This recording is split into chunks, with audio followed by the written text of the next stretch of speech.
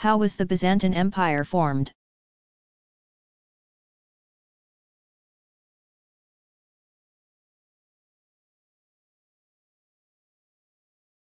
The Byzantine Empire was a continuation of the Roman Empire. Its citizens even called themselves Romans. Two dates are given for the formation of the Byzantine Empire, which, though boundaries shifted constantly, was centered in Asia Minor and the Balkan Peninsula, in AD 395, upon the death of Emperor Theodosius the Great. The Roman Empire was divided into two, East and West. In the years that followed, the West Roman Empire was subject to repeated attacks from nomadic barbarian groups, and Rome finally fell in 476. The East Roman Empire survived as the Byzantine Empire, which, after the fall of Rome, laid claim to much of the lands in the West. However, many historians date the beginning of the Byzantine Empire earlier at AD 330, when Roman Emperor Constantine the Great moved the capital of the then united Roman Empire from Rome to Byzantium, present-day Istanbul, Turkey, subsequently known as Constantinople. By this definition of the empire, Constantine the Great was its first ruler. He was succeeded by nearly 100 rulers over the course of more than 1,000 years of Byzantine rule.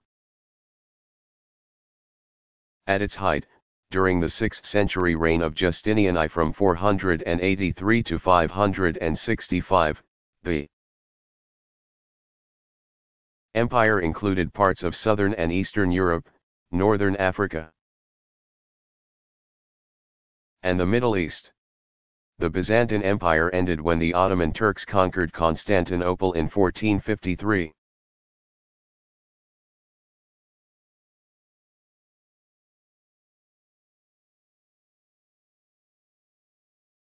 Who said Veni, Vidi, Vici, and what does it mean?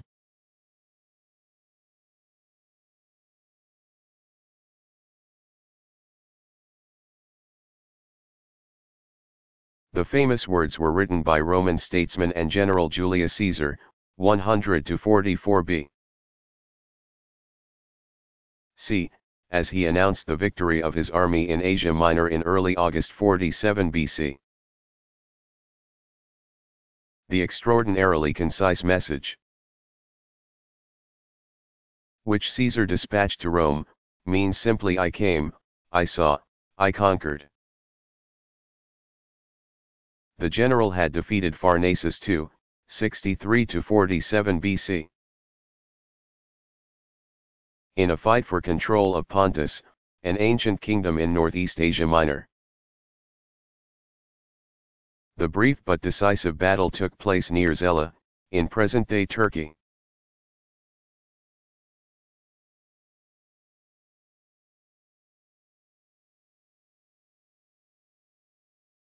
Why is the equation E equals mc2 historically significant?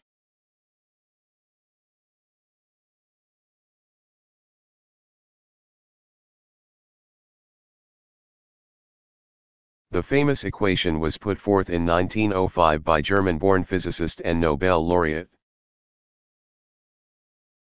1921, Albert Einstein, 1879–1955, and became important to history largely because it,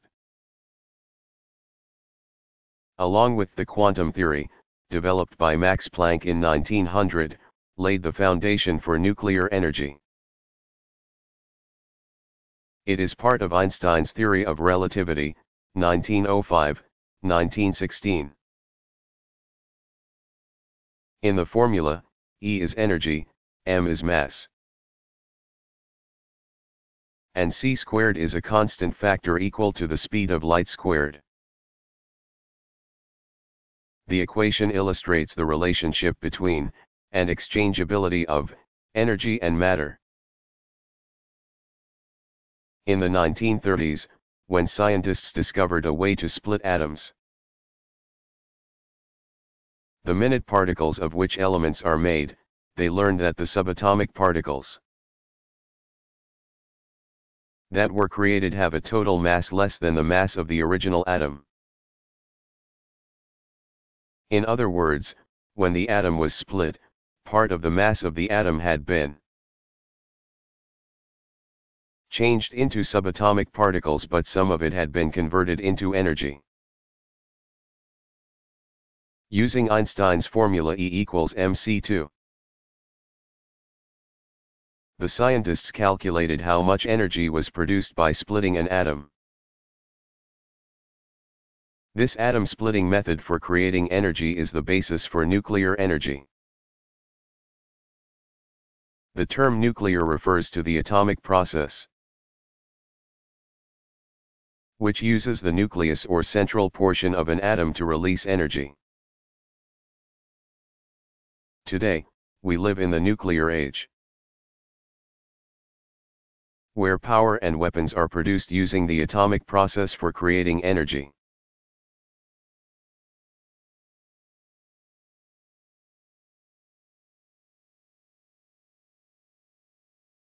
What were the 5-year plans?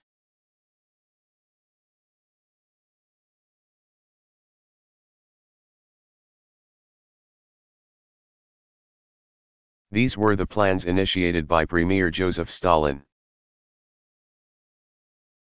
1879 to 1953, of the Soviet Union to speed industrialization of the USSR.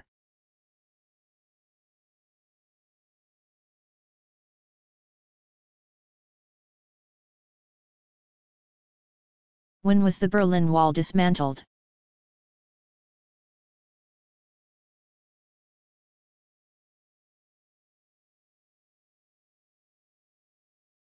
The barrier wall surrounding West Berlin began coming down in November 1989. As a wave of democratization swept Europe, the concrete, electrically fortified wall was first built in 1961 as a barbed wire and cinder block structure. Communist East German leader Walter Ulbricht, 1893 to 1973, convinced Soviet Premier Nikita Khrushchev, 1894 to 1971, that the wall was needed to prevent people from fleeing communist Eastern Europe. Before the wall was erected, an estimated 2.5 million people had fled to the free world through West Berlin. After its completion, perhaps 5,000 managed to escape. Hundreds died trying. When the wall was complete, it had an average height of 12 feet and ran more than 100 miles, along which there were posts where armed East German guards stood sentinel, preventing their countrymen from escaping to the west. The wall completely surrounded West Berlin and divided the German capital between East and West, communism and the free world. The wall was a symbol of communism's oppression and of the Cold War. On June 26, 1963, President John F. Kennedy delivered his memorable "I Am a Berliner" speech in its shadows, saying, "There are some who say communism is the wave of the future, let them come to Berlin." He went on to say that the wall was a vivid demonstration of the failure of the communist system, and that though democracy is not perfect, democratic nations had never had to put up a wall to keep our people in. On June 12, 1987, President Ronald Reagan, 1911 to 2004, addressed West Berliners at the wall's Brandenburg Gate. His now famous speech was audible on the East Berlin side of the wall as well. There, Reagan issued a challenge to Soviet leader Mikhail Gorbachev, 1931, saying, "If you seek peace, If you seek prosperity for the Soviet Union and Eastern Europe, if you seek liberalization, come here to this wall, Mr. Gorbachev. Tear down this wall. East Germany's communist government was finally toppled in October 1989. On November 9 restrictions between the two Berlins were lifted, and the wall was opened. The resulting celebration brought the wall down. With gleeful Berliners chipping away at the barrier, it was gradually dismantled. By 2005 only a few sections of the wall and some watchtowers still existed. The capital no longer divided, the country a unified, democratic Germany.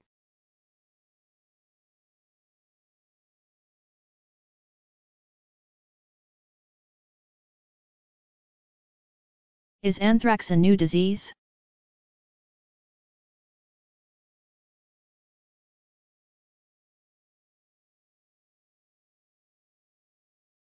No, the disease dates back thousands of years, at least to biblical times. But its potential use as a bioterrorism weapon is relatively recent. Anthrax is caused by the Bacillus anthracis bacterium, spores that can survive in soil for years. It is mainly a disease of grass-eating livestock.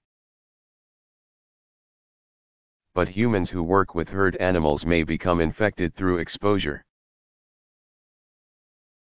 In humans, anthrax occurs as a cutaneous, skin, form, as a pulmonary, inhaled form, or as an intestinal infection after the consumption of contaminated meat.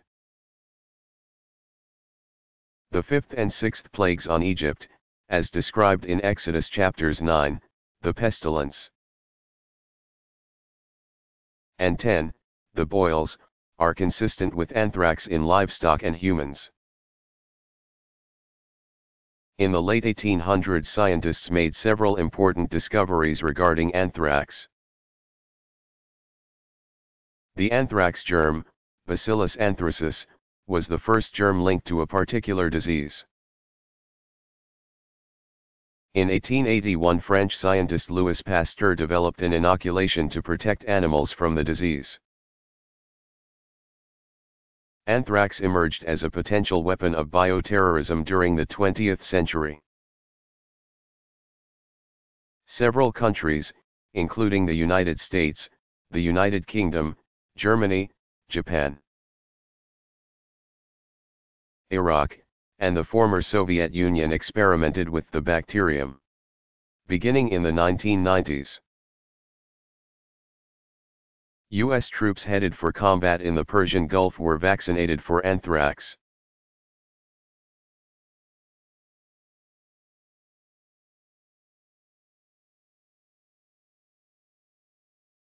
Why was the Dred Scott decision important?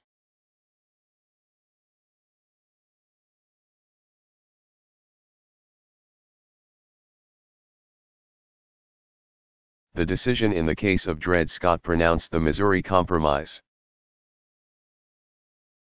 1820 unconstitutional and served to deepen the divide between North and South, helping pave the way for the Civil War, 1861–65.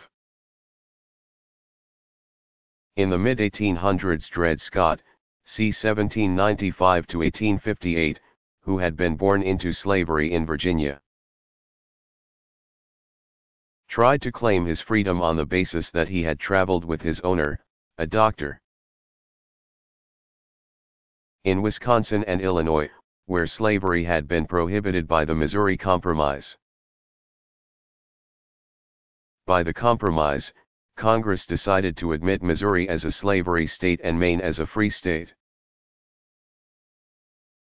and declared that the territories north of the 36th parallel, present-day Missouri's southern border, were free, with the exception of the state of Missouri. After a lifetime of slavery, Dred Scott sued Missouri for his freedom in April 1846. The case, which hinged on Scott's travels in free territories in the North, went through 2 trials. The second was granted due to a procedural error in the first. In 1850, at the conclusion of the second trial, a Missouri jury ruled Scott a free man based on precedents that indicated residence in a free territory or state resulted in emancipation, regardless of the fact that Missouri itself was a slave state. John F. A. Sanford, the lawyer for Scott's owner, immediately appealed the decision before the Missouri Supreme Court, where a pro-slavery judge reversed the ruling, rescinding Scott's freedom. But the case was not over yet, because Sanford had filed the court papers under his own name rather than that of Scott's former owner, the case of Scott v. Sanford. Because of a filing error, the case is also rendered as Scott v. Sanford, took an interesting twist. Scott hired a new lawyer who was able to get the case before the federal court. Sanford had moved to New York, and since the appellant, Scott, and the registered defendant, Sanford, were now residents of different states, the case came under federal purview. In 1854 a circuit court in St. Louis again heard Dred Scott's case, but his freedom was again denied. This decision was appealed to the U.S. Supreme Court, which began hearing the case in 1856. In March 1857 the Supreme Court, which had a Southern majority, ruled that Scott's residence in Wisconsin and Illinois did not make him free, that a black, a Negro descended from slaves, had no rights as an American citizen and therefore could not bring suit in a federal court, and that Congress never had the authority to ban slavery in the territories. Dred Scott died the following year.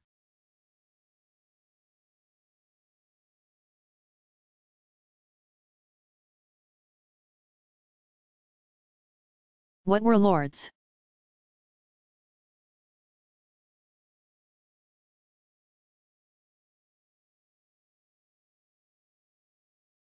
Lords, or seigneurs, were wealthy landowners during the Middle Ages, 500–1350.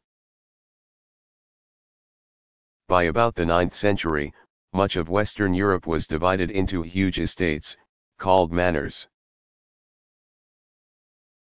These were self-sufficient estates that were held by a lord. Members of the clergy could also be lords. The lord would lease land to peasants who would farm it. In return, the peasants would pay the lord in taxes, in services, or in kind, with crops or goods. In addition to farmland, a manor would typically have meadow, woodland, and a small village.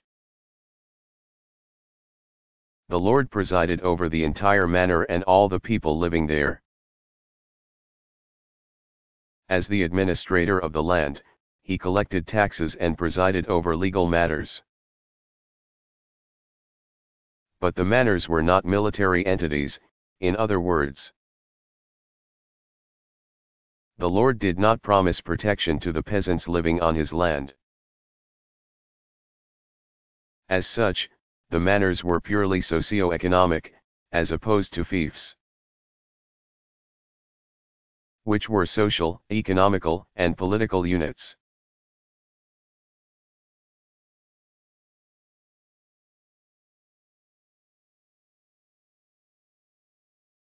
What is a profit?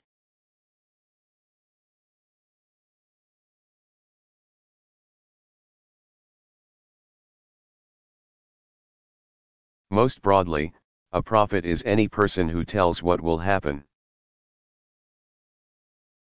but in a religious context. Prophets are people who preach what they believe has been divinely revealed to them. In this way, they are seen as instruments of God and are thought to possess profound spiritual and moral insight. Moses was a Hebrew prophet, as were Isaiah and Jeremiah. Among others, Muhammad was an Islamic prophet, and Christians regard Jesus as a prophet. The Bible, Old Testament, also warns of false prophets. In other words, prophets who do not speak the truth. For example, Deuteronomy 13:1-3 says, "Should a prophet or a peddler of dreams appear among you and offer you a sign or portent, and call on you to go after other gods whom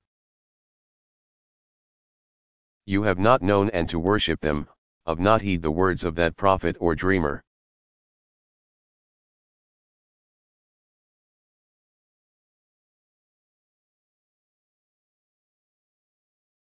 What is Hinduism?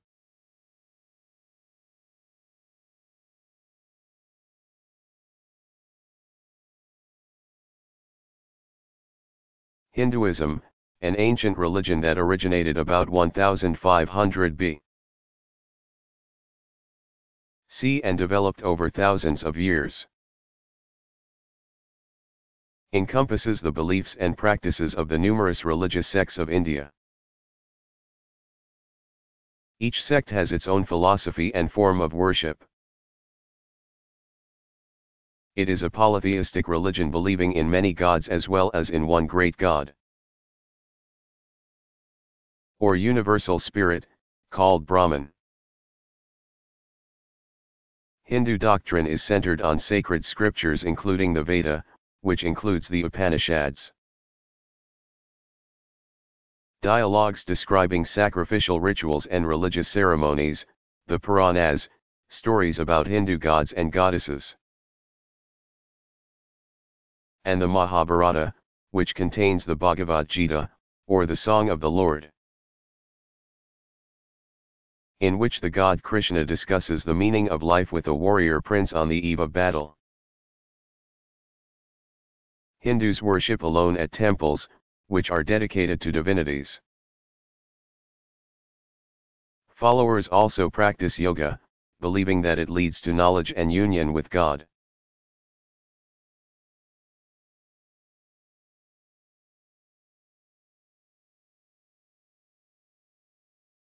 How long did people believe in the theory of spontaneous generation?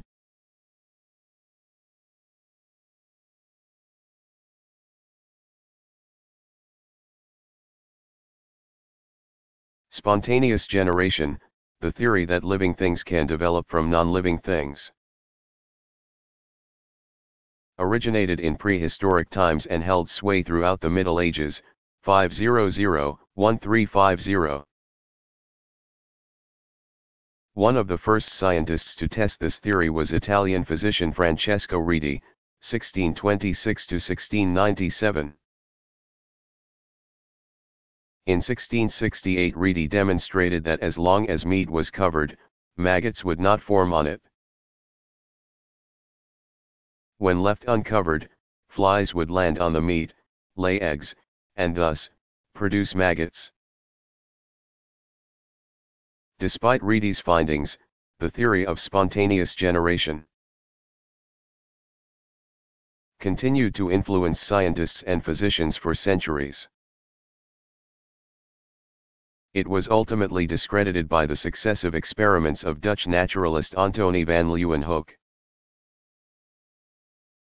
1632-1723, French chemist and microbiologist Louis Pasteur, 1822-1895. And German physician and pioneer bacteriologist Robert Koch, 1843-1910, who together proved that bacteria cause infectious diseases.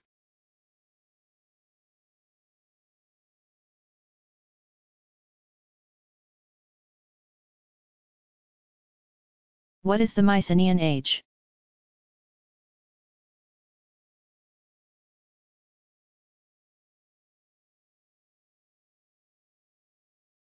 The Dorians, aided by the superiority of the iron sword, flooded southward, where they sacked and burned the great Mycenaean cities and conquered the wealthy sea traders, throwing Greece into the period known as the Dark Ages, or Archaic period, which lasted from 1100 to about 800 B.C.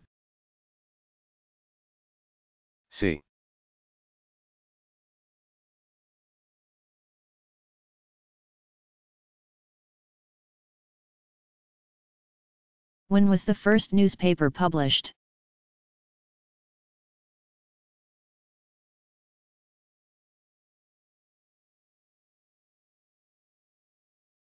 Newspapers, publications that are issued regularly, usually daily or weekly, to notify readers of current events, had their first recorded appearance about 59 B.C., when Romans posted a daily handwritten news report in public places. The report was called the Acta Diurna, or Daily Events. In about AD 700 the Chinese developed the world's first printed newspaper. Called the Daibao, it was printed from carved wooden blocks. The invention of the movable type printing press, c. 1450, spurred the development of the newspaper as we know it. In Germany regularly published newspapers began being circulated in the early 1600s. Newspapers proliferated in the 1800s after the development of a machine that allowed paper to be produced in sheets of any size.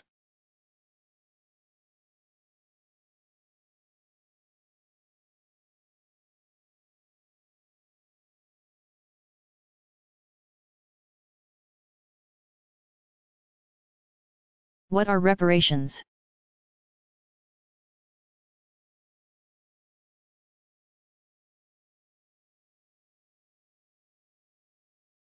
Reparations are payments or other compensations made to a group of people who have been wronged or injured.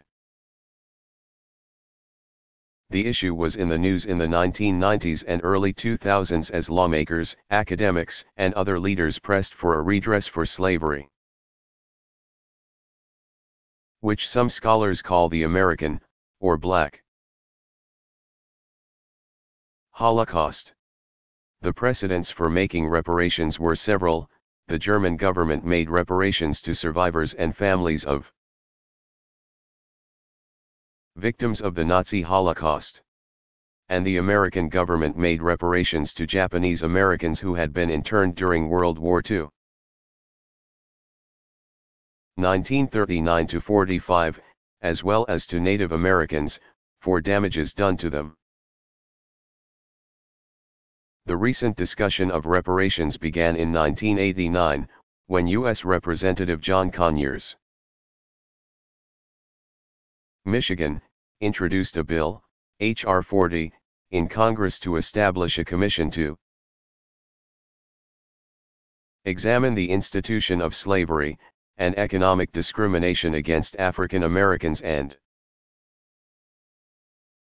if so determined, to make recommendations to the Congress on appropriate remedies. As the idea of reparations gained currency in the American public in the 1990s, supporters argued that redress for slavery would help heal the open wound of race relations and would compensate the descendants of slaves whose ancestors' work had helped build the national economy. They further argued that slavery resulted in long-term discrimination that beleaguered Black Americans. They were the victims of a centuries-old government-sanctioned system that established a legacy of race-based injustices. African-American activist and author Randall Robinson explained it this way.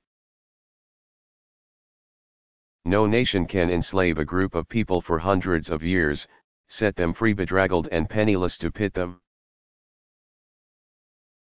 without assistance, in a hostile environment against privileged victimizers, and then reasonably expect the gap between the heirs of the two groups to narrow. Lines begun parallel and left alone can never touch. In bolstering support for reparations, Robinson pointed to the consequences of this massive injustice. That blacks in the United States experience high rates of infant mortality, low incomes, high rates of unemployment, substandard education, high death rates, below average lifespans, and overrepresentation in prisons and on death row. Critics of reparations said that compensating the descendants of slaves was unrealistic. Determining who would be paid would alone constitute an expensive government program. They also questioned why descendants of slaves should be paid by the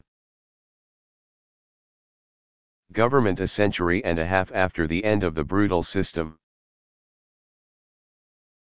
Further, they argued that other programs, born of the civil rights movement, have strived to bring equity to African Americans. Despite criticism, Representative Conyers resolved to reintroduce his bill as often as necessary until Congress would act on it. He emphasized that his goal was to create a commission, informed by town hall meetings, to first determine if there should be reparations and if so, who should be paid and how much. H.R. 40 had received the support of the city councils of Detroit, Cleveland, Chicago, and Atlanta.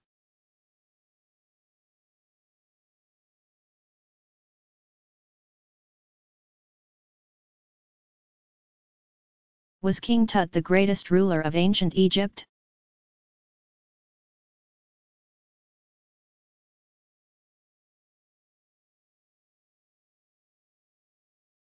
No, in fact, King Tut's reign was relatively unimportant in the vast history of ancient Egypt. A ruler of the 18th dynasty, Tutankhamun, c. 1370 to 1352 BC, was in power from age 9, 1361 BC. Until his death at the age of 18, a 9-year period that would be of little significance were it not for the November 1922 discovery of his tomb in the Valley of the Kings near ancient Thebes, present-day Luxor. Of the 27 pharaohs buried near Thebes, only the tomb of the minor king, Tutankhamun, was spared looting through the ages. Having not been opened since ancient times, the tomb still contained its treasures. In the antechamber, English archaeologist Howard Carter, 1873 to 1939, found more than 600 artifacts,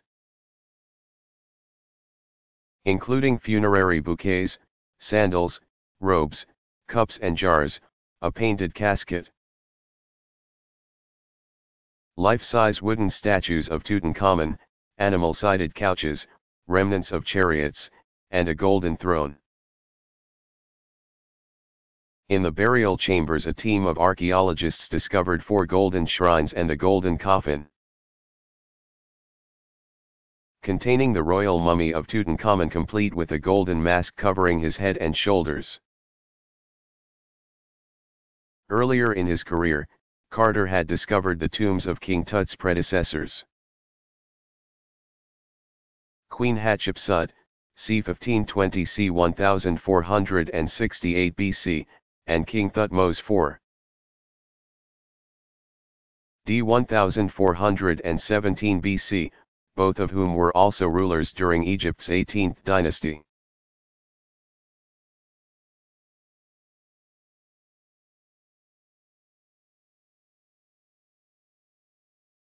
When was the first heart transplant?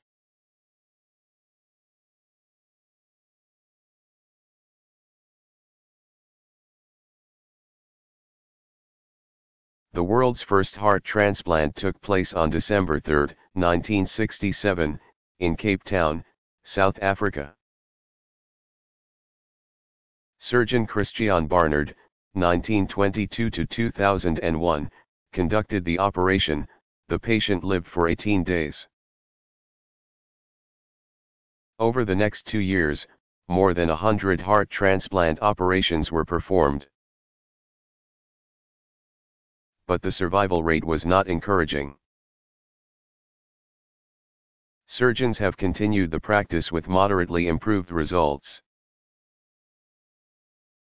While some heart recipients have lived as long as 6 years after the procedure, only 20% of the recipients survive more than 1 year.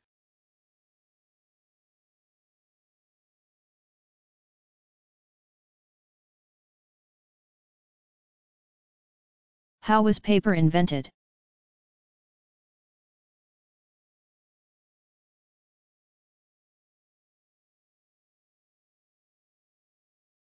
The oldest writing surfaces in existence include Babylonian clay tablets and Indian palm leaves.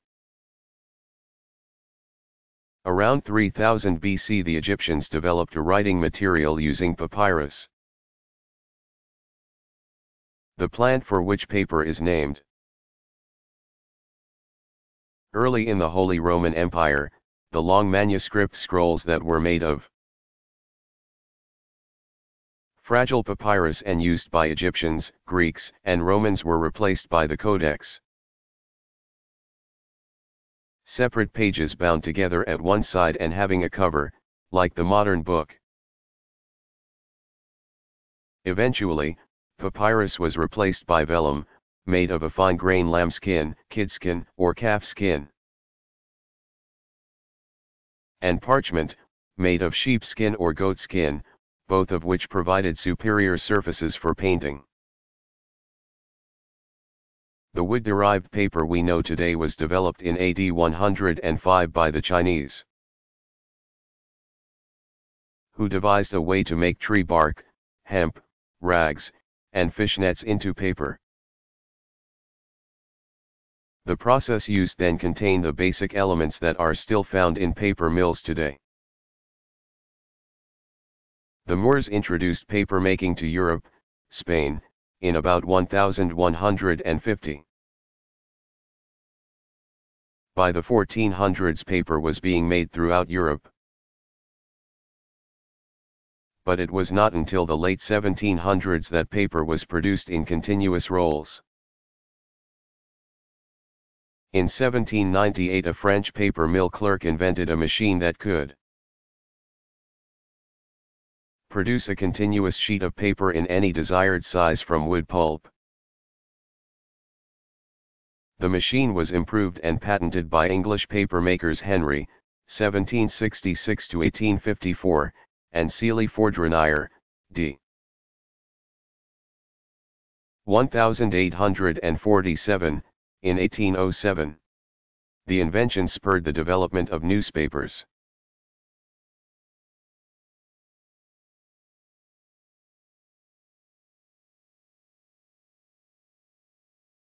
Why is Shakespeare widely studied?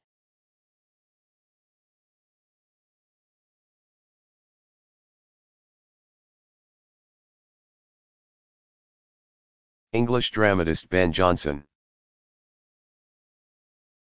1572–1637, said it best when he proclaimed that Shakespeare was not of an age, but for all time.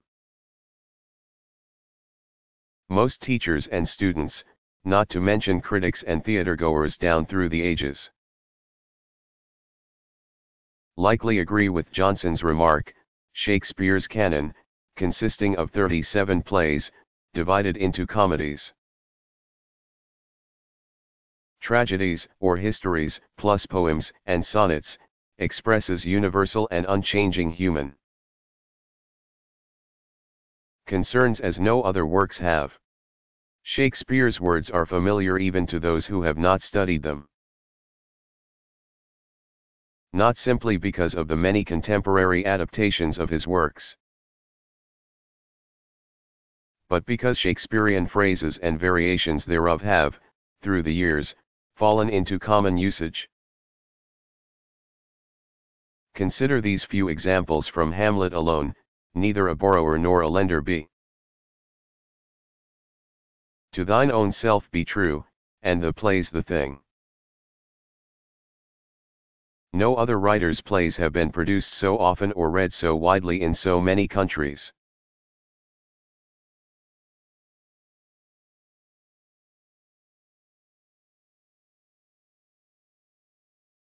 Did all Southern lawmakers leave Washington once the South seceded?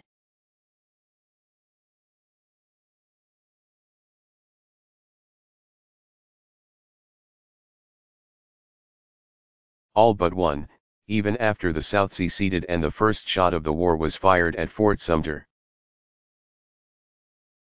South Carolina, Senator Andrew Johnson, 1808 to 1875, of Tennessee opted not to leave the Union. The fact that Johnson did not stick with the state he represented may seem a surprising move, but it reveals one of his most fundamental and fiercely held beliefs. He maintained an unswerving trust in the Constitution. Consequently, he viewed secession as not only treasonous but illegal. His decision to remain with the Union proved politically advantageous to Johnson, a Democrat. In 1862, President Abraham Lincoln, 1809 to 1865, appointed him military governor of Tennessee. When Abraham Lincoln went on to a second term in office, in March 1865, Johnson was his vice president. He had held this job for a scant 6 weeks when Lincoln was assassinated. April 14, and Johnson assumed the presidency.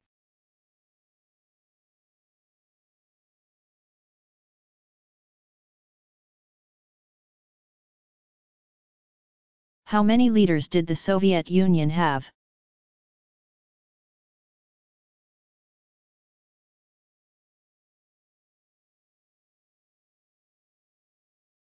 From its formation in 1922, just 5 years after Tsarist Russia had fallen in the Revolution of 1917.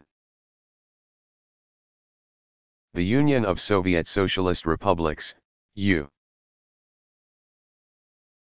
USSR, had only 10 leaders. But just 5 of these had meaningful tenure,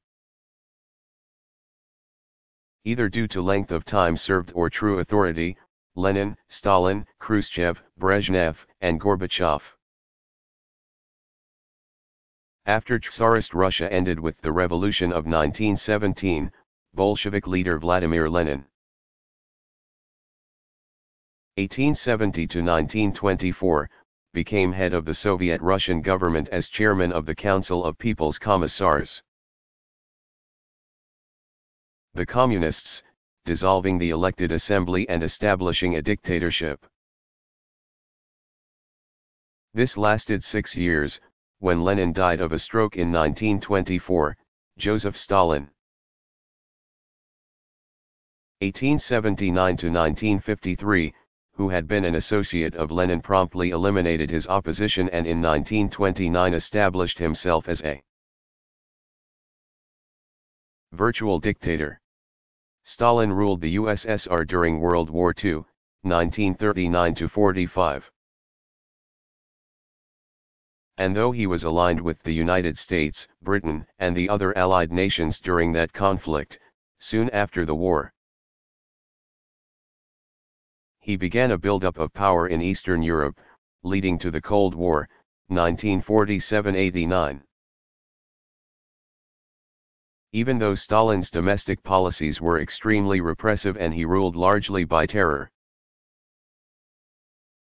he remained in power until his death in 1953. After Stalin died, the Soviet Union entered a brief period of struggle among its top leaders. Deputy Premier Georgy Malenkov, 1902 to 1988, a longtime Stalin aide, came to power. In 1955 Malenkov was forced to resign, and he was succeeded by his and Stalin's former defense secretary, Nikolai Bulganin, 1895 to 1975. However, Bulganin was a premier in name only. The true power rested with Communist Party Secretary Nikita Khrushchev. 1894 to 1971, who expelled Bulganin and officially took power as premier in 1958.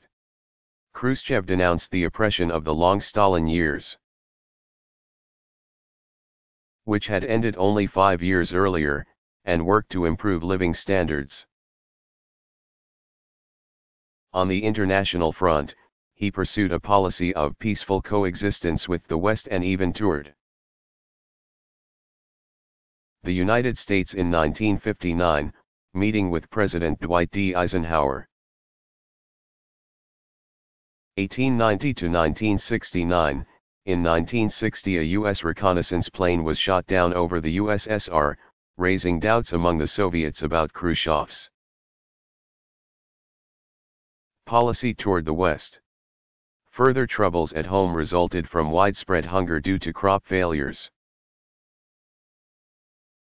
Meantime, Khrushchev advanced the cause of Soviet space exploration, beginning the so-called space race with the United States. Eventually, his stance on international issues, which included a rift with Communist China, led to his downfall. He was removed from power in October 1964. Khrushchev's ouster, which was a forced retirement, had been engineered by his former ally and political advisor Leonid Brezhnev, 1906 to 1982. With Khrushchev out of the way, technically Brezhnev was to lead the country along with Premier Alexei Kosygin, 1904 to 1981. But as head of the Communist Party, it was Brezhnev who truly held the power. By the early 1970s, Brezhnev emerged as the Soviet chief even though Kosygin remained in office until 1980. During his administration, Brezhnev kept tight control over the Eastern Bloc, communist countries, built up the Soviet Union's military, in what became an arms race with the United States, and did nothing to try to reverse the downward trend of the Soviet Union's economy. When Brezhnev died in 1982, he was succeeded by Yuri Andropov, 1914 to 1984. However, Andropov died 2 years later and Konstantin Chernenko, 1911 to 1985, replaced him as premier. When Chernenko, too, died an untimely death in March 1985, Mikhail S. Gorbachev, 1931, became head of the Communist Party and leader of the Soviet Union. With Gorbachev, the reign of the old guard of Stalin-trained leaders had come to an end. Gorbachev's policies of openness to the West and economic development led to the disintegration of the Soviet Union, with communist rule ending in 1991 and each Soviet republic setting up its own government.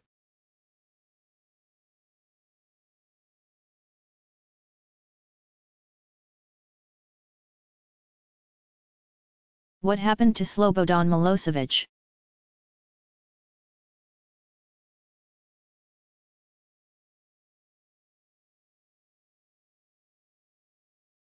Like other Serb leaders involved in the recent Baltic Wars, former Yugoslav President Slobodan Milosevic 1941, faced charges of genocide, war crimes, and crimes against humanity at the International Court Tribunal for the Former Yugoslavia, ICTY, in The Hague. He was arrested in Belgrade on April 1, 2001, and transferred to The Hague in June.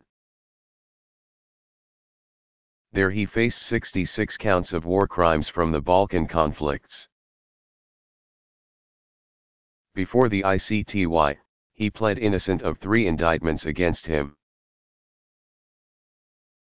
One for each major war crime scene, Kosovo, Croatia, and Bosnia.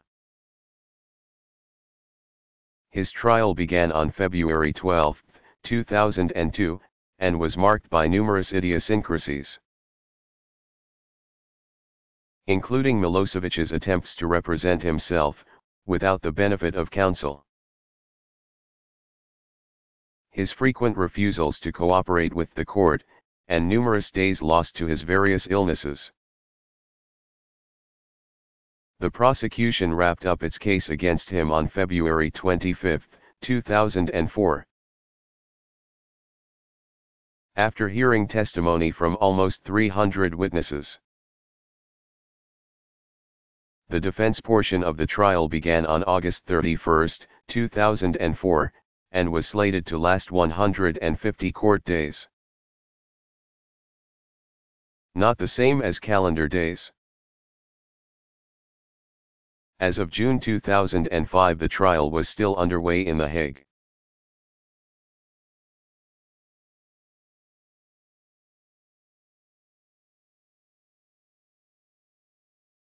How long has the waltz been danced?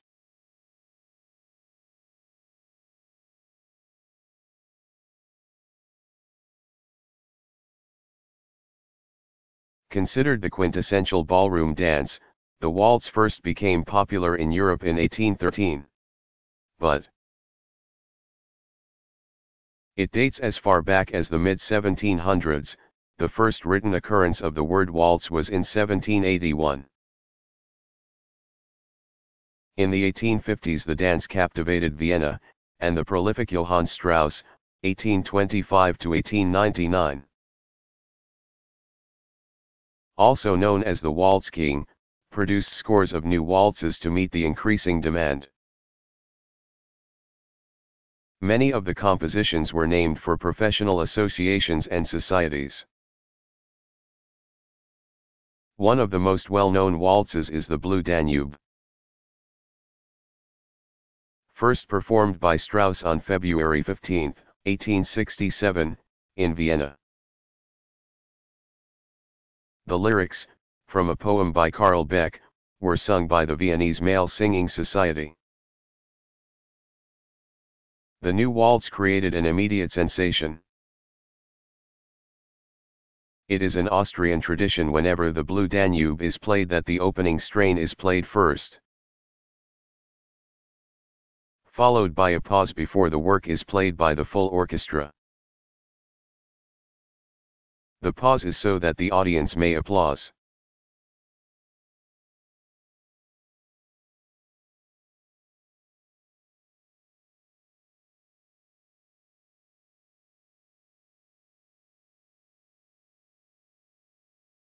What was a papal state?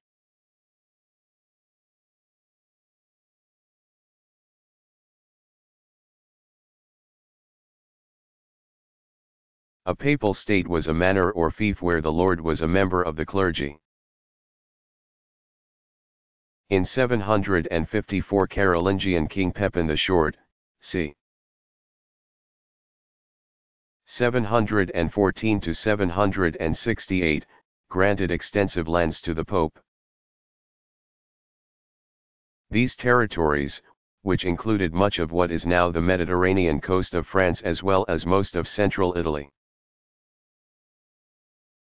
were organized by the Roman Catholic Church into states. These states played an important role in medieval life. Like the fiefs, the papal states collected taxes and maintained courts of law. Also, Like their secular counterparts, they were prone to war and invasion. Thus members of the Roman Catholic Church were temporal as well as spiritual leaders during the Middle Ages, 500-1350. The last of the territories held by the Church was in central Italy and included Rome. After 1871 these lands were claimed by Italy. The resulting land dispute, sometimes referred to as the Roman Question, was settled by the Lateran Treaty, 1929, which created the sovereign state known as Vatican City.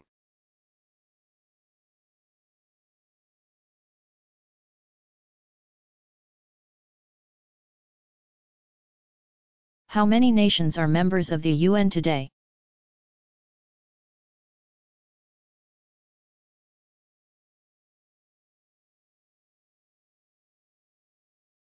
In 2005 the United Nations, UN, membership stood at 191 nations. With the most recent additions having been Switzerland and Timor-Leste, East Timor, in 2002. The membership of the UN grew steadily after it was founded in 1945. Originally there were 51 member states, including Canada, France, the United Kingdom, the USSR, today the Russian Federation, and the United States. Within a decade, 25 more countries had been added to the UN's membership roster. By 1965 there were 117 members, by 1975 144 members, by 1985 159 members, and by 1995 185 members.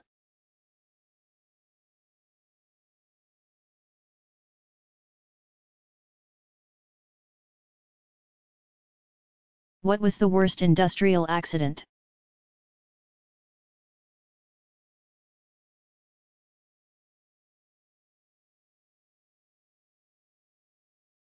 It was the gas leak at a Union Carbide chemical plant in Bhopal,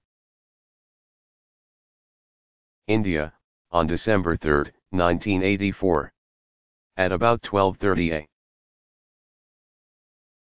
a.m., methyl isocyanate, MIC, a deadly gas, began escaping from the pesticide plant. And it spread southward, eventually covering approximately 15 square miles. Within a few hours, thousands of Bhopal residents were affected by the asphyxiating gas. General symptoms included severe chest congestion, vomiting, paralysis, sore throat, chills, coma, fever, swelling of legs, impaired vision, and palpitations.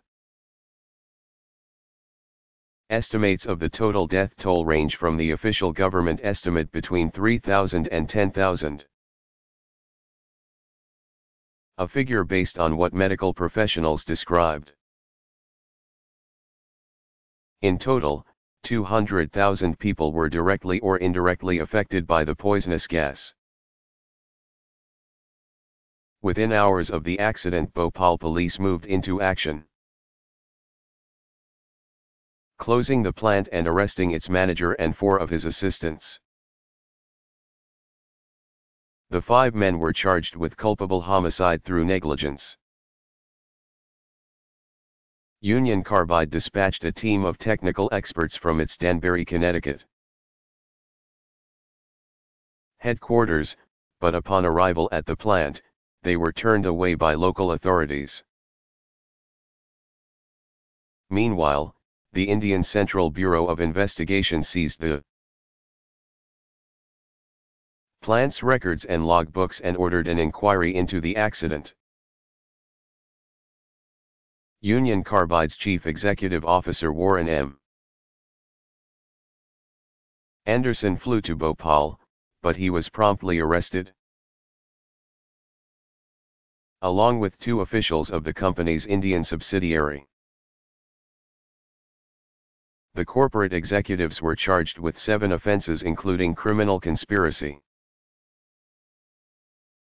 culpable homicide not amounting to murder, making the atmosphere noxious to health, and causing death by negligence. Anderson was later released on bond. Upon learning of the horrific accident, U.S. President Ronald Reagan, 1911 to 2004, sent a message conveying the grief shared by him and the American people. Multinational corporations, including Union Carbide, were vilified in the press. The Soviet news agency accused such companies of marketing low-quality products and outdated technology to developing countries. Prime Minister Rajiv Gandhi, 1944 to 1991, of India visited the disaster site and announced immediate creation of a $4 million relief fund for victims. He also vowed that he would prevent multinational corporations from setting up dangerous factories in India. The implications of the industrial accident were many. It prompted public scrutiny of safety systems at chemical plants around the globe. Given the number of plants where poisonous chemicals are produced and stored, some observers believe chemical accidents could happen as often as once in every 10 years. Union Carbide, of course, suffered financially. The stock dropped more than 12 points, wiping out 27%, or almost $1 billion, of its market value, in about 1 week. Damage claims were filed in behalf of the victims, with noted American criminal attorney Melvin Belli filing one of them in the amount of $15 billion. In addition to the thousands who died in Bhopal,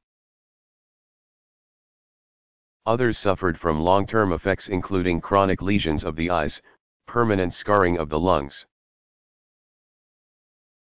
and injuries to the liver, brain, heart, kidneys, and the immune system. In the years after the accident, studies showed that the rate of spontaneous abortions and infant deaths in Bhopal were 3 to 4 times the regional rate.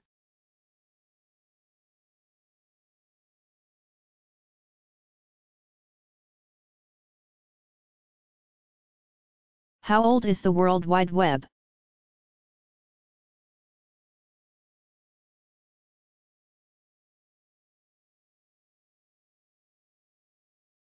The web, which adds an ease of use layer to the Internet by providing a graphical user interface, GUI, was developed in 1990 by English computer scientist Tim Berners-Lee. 1955, who wrote the web software at the CERN Physics Laboratory near Geneva, Switzerland. Berners-Lee wrote a program defining hypertext markup language, HTML. Hypertext Transfer Protocol, HTTP, and Universal Resource Locators, URLs. The web became part of the Internet in 1991 and has played a major role in the growing popularity of the International Computer Network, making information more accessible to the user via multimedia interfaces, which allow the presentation of graphics, formatted text and hyperlinks,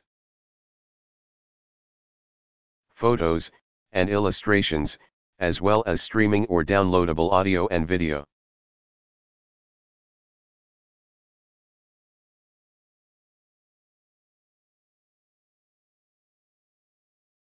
Did Henry Ford invent the automobile?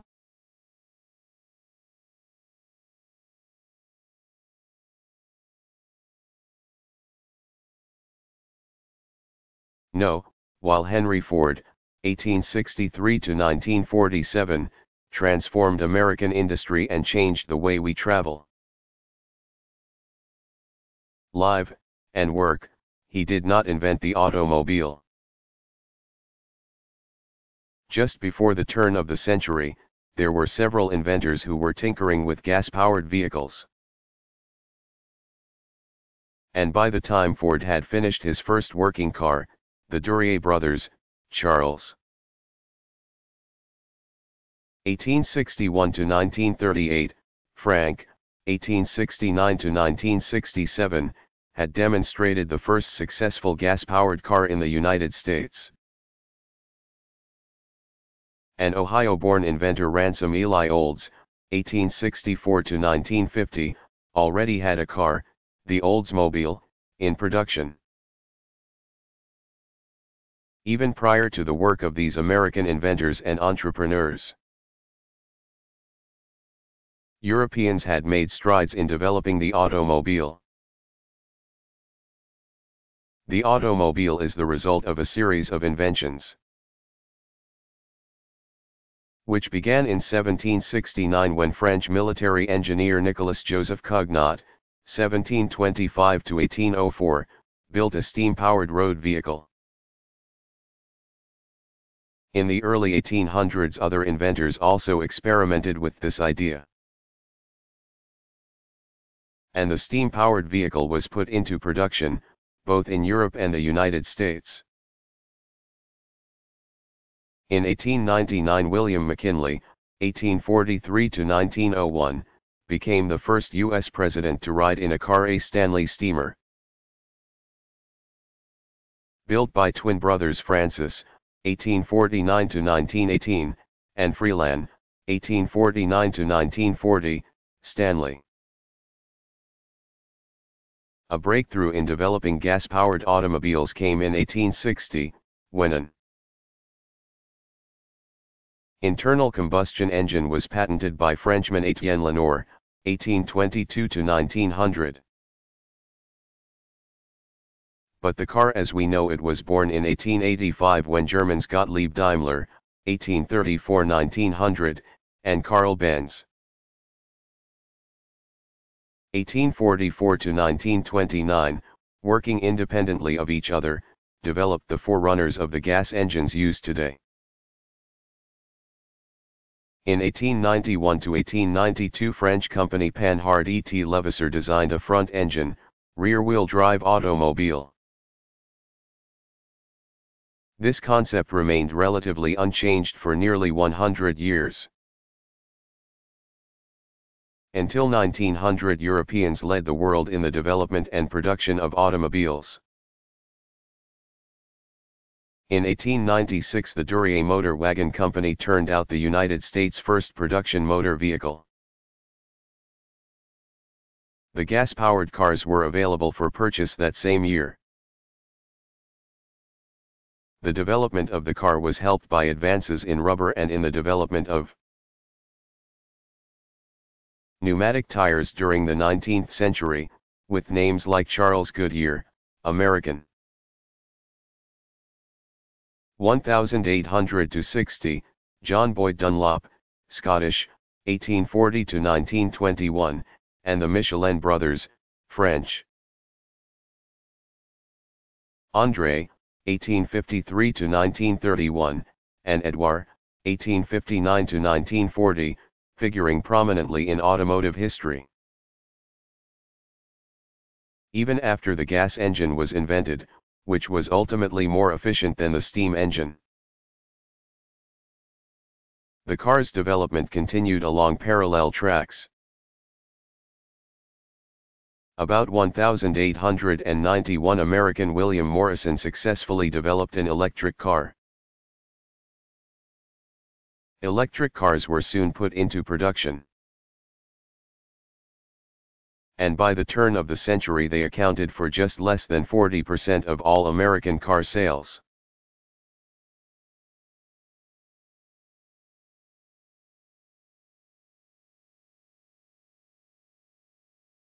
How was Cortés able to claim Mexico for the Spaniards?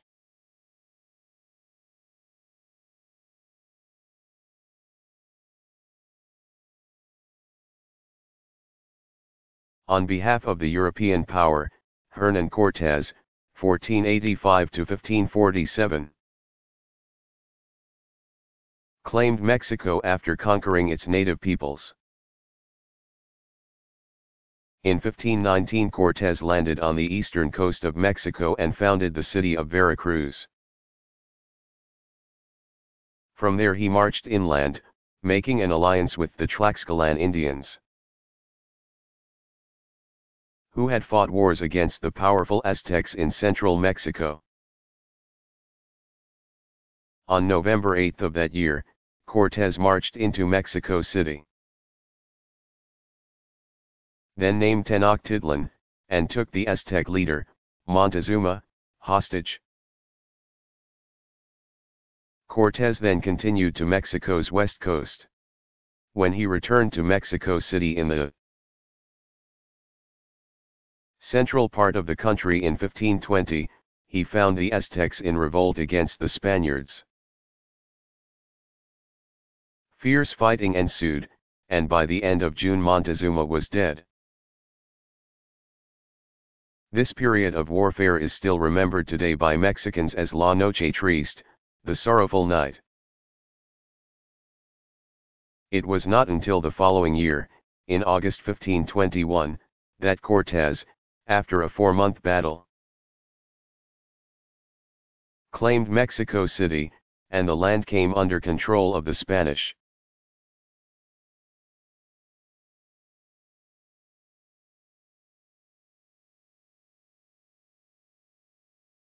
Why is Henry VIII so famous?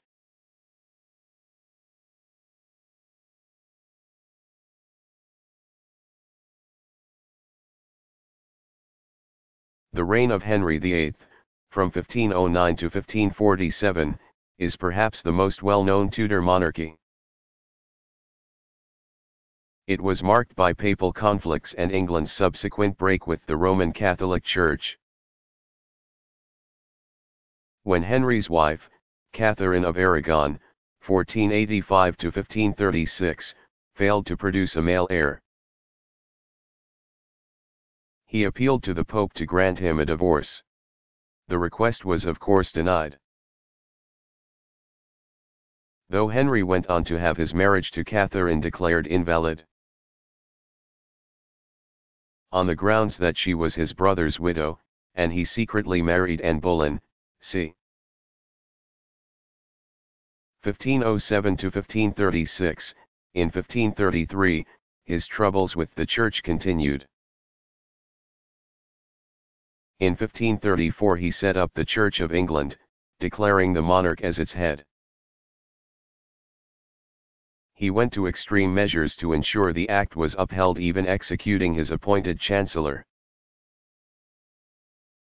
Sir Thomas More, 1478 to 1535, for his refusal to acknowledge royal supremacy. Henry VIII was eventually successful in procuring a male heir to the throne, but it required a third marriage, to Jane Seymour, c.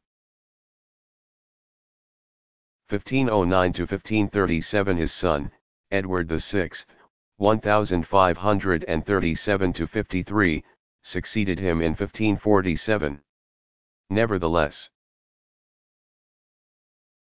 it was Henry VIII's daughters who went on to make history. Mary I, who ruled England and Ireland from 1553 to 1558, was the daughter of Henry and his first wife, Catherine of Aragon. In 1554 Mary wed Spain's Philip II, 1527 to 1598, forming a temporary alliance between the two powers. The following year she realigned England with the Catholic Church, undertaking the persecution of Protestants and earning herself the name Bloody Mary.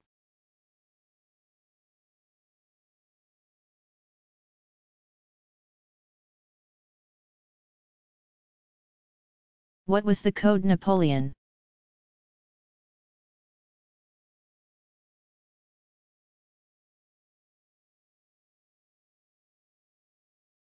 In 1800, just after Napoleon Bonaparte, 1769 to 1821, had come to power in France, he appointed a commission of legal experts to consolidate all French civil law into one code. The process took 4 years. The so-called Code Civil went into effect on March 21, 1804, the same year that Napoleon named himself Emperor of France, which he did in December. The laws thus took on the alternate name of the Code Napoleon or Napoleonic Code. It went into force throughout France, Belgium, Luxembourg, and in other French territories and duchies in Europe. The code represented a compromise between Roman law and common, or customary, law. Further, it accommodated some of the radical reforms of the French Revolution, 1789–99. The Code Civil set forth laws regarding individual liberty, tenure of property, order of inheritance, mortgages, and contracts. It had broad influence in Europe as well as in Latin America, where civil law is prevalent. As opposed to the common law of most English-speaking countries. Civil law judgments are based on codified principles, rather than on legal precedent. For example, under the Code Civil an accused person is guilty until proven innocent. As opposed to common law, which holds that a person is innocent until proven guilty.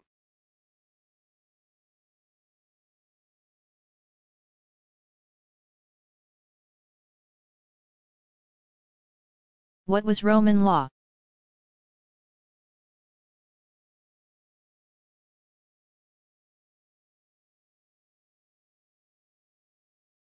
It was the system of law used by the Romans from the 8th century B.C. until the fall of the empire, Rome, in the West Roman Empire, was toppled in AD 476, the East Empire fell in AD 1453. Justinian the Great, 483 to 565, the Emperor of the East Roman Empire, is credited with codifying, writing and organizing, Roman law by ordering the collection of all imperial statutes and of all the writings of the Roman jurists, judges and other legal experts. Justinian appointed the best legal minds in the empire to assemble, write, publish, and update the code. Work began in and continued until the time of Justinian's death. In 565. The result was the Corpus Juris Civilis, body of civil law, also called the Justinian Code. It consists of 4 parts: the Codex, a collection of imperial statutes; the Digest, the writings and interpretations of Roman jurists; the Institutes, a textbook for students; and the Novels, the laws enacted after the publication of the Codex. Though largely suspended during the Middle Ages, 500–1350, it was kept alive in the canon law of the medieval church and was handed down through the centuries. It forms the basis of modern civil law in most of continental Europe and in other non-English speaking countries, as well as in the state of Louisiana. Nations or states whose systems of justice are based on civil law rely not on precedents set by the courts, which is the common law system of the United States and Great Britain, but rather on the letter of the law, the statutes themselves.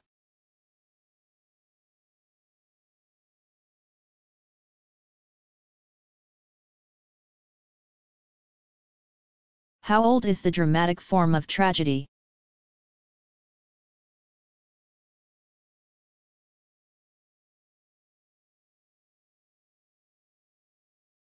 Tragedy, a form of drama central to Western literature, dates to ancient times, the 5th century B.C., when Greeks held a religious festival to honor the god Dionysus,